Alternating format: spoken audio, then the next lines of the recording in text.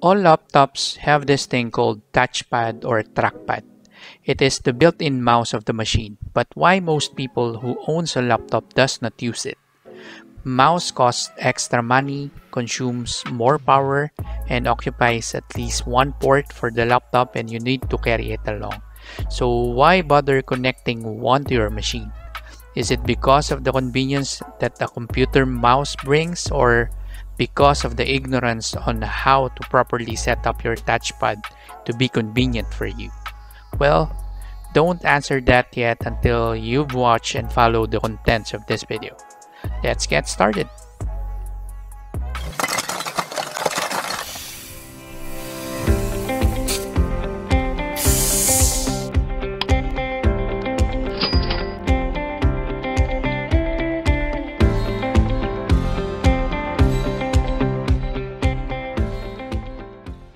Alright, as you can see, I'm on a dual screen here, so you can see what I'm doing in the touchpad and also what I'm doing in the screen.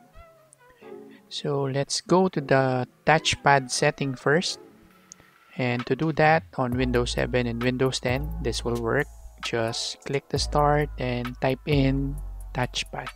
And I think nobody's using Windows XP anymore, so that's good. And you can click any of this one. It will go to the touchpad setting. Or you can go the long way and go to the settings and then search for touchpad. Okay, let's reset this first. Right? So for the first one, touchpad, of course it's on. And then the second one, leave touchpad on when a mouse is connected. So when this is checked and then you connected an external mouse, the touchpad will still work. And I'd like to make this unchecked since my hand is big. Sometimes when I type something, my hand touches the touchpad and it clicks something that I don't want to click, or the mouse goes to somewhere I don't want it to go, so I just disable that to be sure. Adjust the default setting for the cursor speed and also medium sensitivity for the touchpad. I don't change the default on that. And just to mention, all touchpad I think still have the physical left and right click here at the bottom, and I don't use that anymore since it is more convenient to use the taps. So for the tap, I always check everything. So the first one, tap with the single finger to single click. So that's the simple tap, just like that one. So that's the equivalent of left click in the mouse, left single click. Okay, tap with two fingers to right click. So using the two fingers and then tap once. So that's right click. Okay, that's right click on the taskbar. Okay, and for the double click, just do the double tap. So for example here, double click, just a fast double tap. Okay, right click is two finger. Okay, I think you get that now. And then tap twice and drag to multiselect. So in the mouse you have the ability to left click and hold it pressed and then drag the mouse to select an item or to drag something. So you can also do that in the touchpad by tapping twice, just like a double click, but you never lift up your finger. Just go to drag immediately. So just like this one, double tap then drag. So as you can see, I'm selecting the desktop, and let's try that to the recycle bin. Double tap and not lifting the finger, I can drag the icon. Okay, and I can also drag the window just like what you do in the mouse. See that? So it's really easy. You really don't need a mouse if you know what to do with the touchpad. So for the last one, press the lower right corner of the touchpad to right click. So remember the physical right click button that I'm talking about earlier. So that enables that. So that if that is unchecked, this physical button will not work. So I leave that check. So if I want fast right click, I just click on this. But you can also do the 2-finger tap for the right click. So it's just the same. Okay, for the scroll and zoom, drag 2-finger to scroll. So I've been doing that earlier. So 2 fingers and then scroll. That's equivalent of the scroll. For the scrolling direction, this depends on your preference, but for me, I'd like to set this to down motion, scroll down. So just like what happens when you scroll the wheel of the middle button of the mouse. When you scroll down, the screen goes up, and when you scroll up, the screen goes down. So I'd like that better. That's my choice here. You can do that or not depending on your preference. Pinch to zoom, I always check that. It's like having a phone or a tablet. For example, in this picture, I just pinch to zoom in and then zoom out. See that? Just like using a cell phone or a tablet. Okay, for the 3-finger gestures, I use this to change the audio and volume. As you can see here, 3 fingers scrolling up will set the volume up, down is volume down, and then previews and next track. So let's try that. So 3-finger, look at the left top corner of the screen.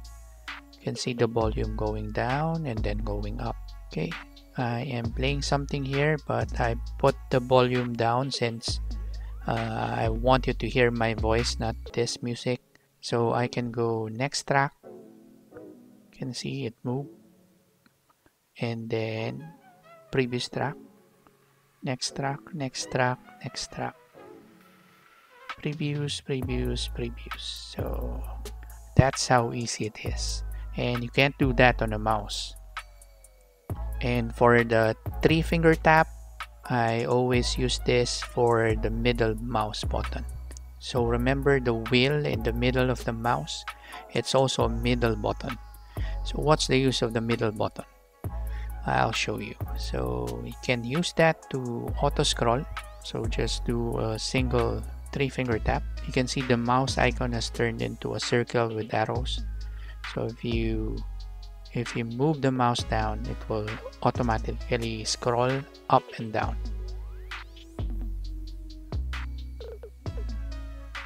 And moving the mouse up will automatically scroll up.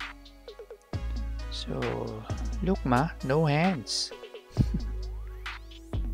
Okay, and also another use of the middle mouse button when you're browsing, you can do a middle mouse on a link and it will open automatically on a new tab. See that? Let's do that on this video. See that? It's on another tab. Usually when you want to do that, you do a right click and then open the link to a new tab. You don't need to do that anymore. Just a single tap with 3-finger, it will open to a new tab. Right? Really easy. What else? Okay, the 4-finger gestures. So for this, I don't have any desktop and I use just one screen, so I don't need to switch desktop and show desktop. And if you're not a gamer or a developer, you're usually like me, just use one screen. So I use this to switch apps and show desktop. And then the tap goes to search or launch the search. Okay. For the switch app, I'm sure you know the Alt tab, right? When you want to switch windows. So you don't need to do an Alt tab anymore, since you can do that on a 4-finger by setting this to switch apps and show desktop. So scrolling left and right will let you select to switch to another app, just like the Alt tab. So I want to go to the media player. I want to go to the Explorer. I want to go back to the settings. So it's that easy. No keyboard needed. And if you want to minimize everything, for example, you have a cluttered screen just like this one, just swipe down with forefinger and it will show you the desktop. Okay, so switch app left and right, show desktop and then down, and multitasking view when you scroll up. Real easy, right? You can select the app here. Let's go back to the settings. And for the tabs, I just want to launch the window search.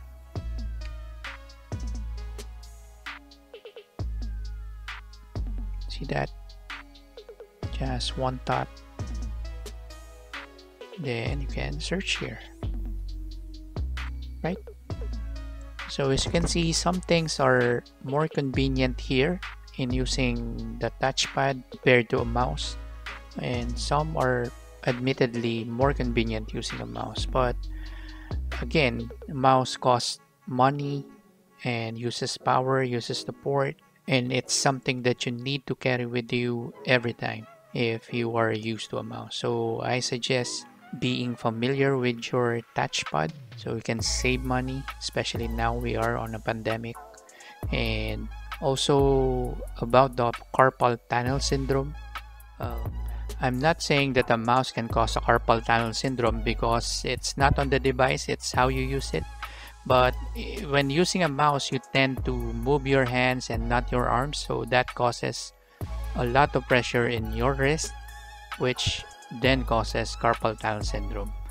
But when using a touchpad, you tend to move your hands along with your arms because you're using your finger to point and click, so it is less pressure on your wrist, which is good, and I would recommend the touchpad over the mouse for that. Okay? Nella Suj for watching. Novair.